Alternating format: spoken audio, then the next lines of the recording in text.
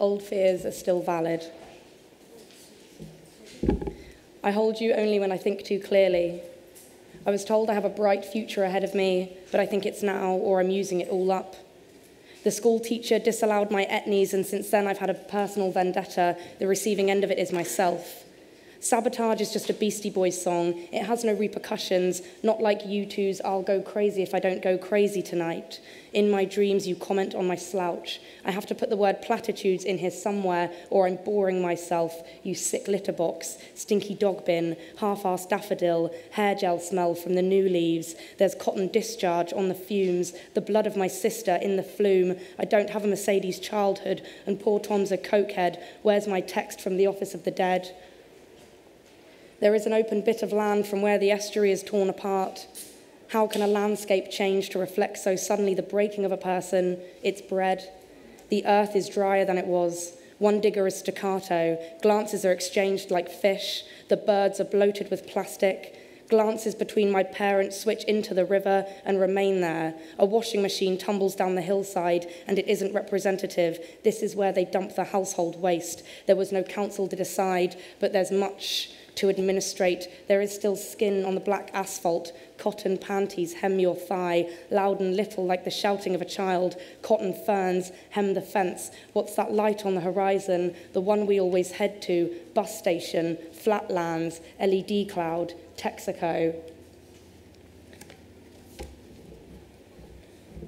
Early harbour. The horizon is a line white flare. Boats lead in over the flat as though on a conveyor belt.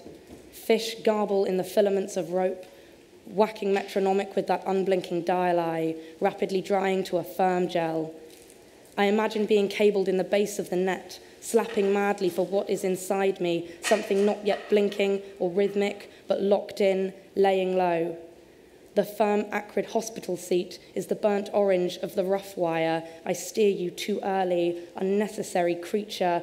Fish heave, the sea heaves. I mete out the likeness as tidal. I write a number of poems about the small village in Cornwall where I grew up, so I'll read a number of those poems now. From fragments.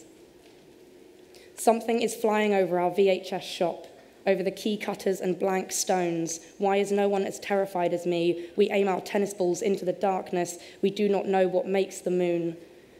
We take turns with the holy remote in crepuscular front rooms. Villages mushroom up around our village. What happens? Nothing. There is no heart on the circular road. There is no heart in the car park. The roundabout beats like a palpitating throat. It is a linked and endless map, built as a child's toy with its simplicity of instruction. Stop, go this way, don't go that. Goonhilly. It is 1978, and there's the woman before my mother behind that flimsy bank glass. She is called Miss Heather and is a delicately translucent clerk, rinsed out but luminous with hope. One work evening, you are to take her to that forest of satellites where the future ideas of us are mocking you from behind whacked-out nuclear trees. As the evening sun greets those farcical discs, hold the small of her back and draw her gently to you, smelling lily of the valley and copper. She asks about radar, and you will conclude it is dangerous, and feeling the weight of a memory about to happen, you tell her so, isn't anything we can't see.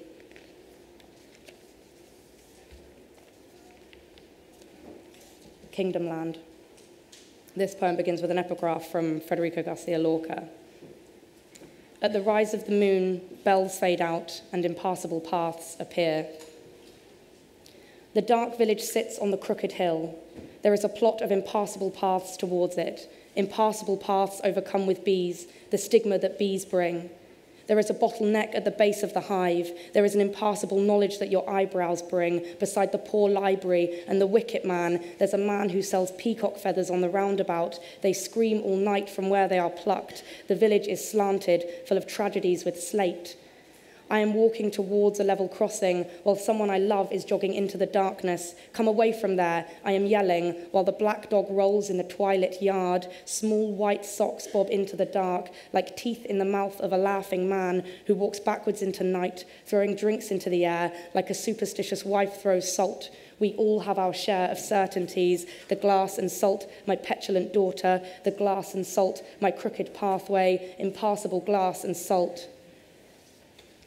I wrote a number of poems about the image dump website 4chan, and I'll read 3 of those now.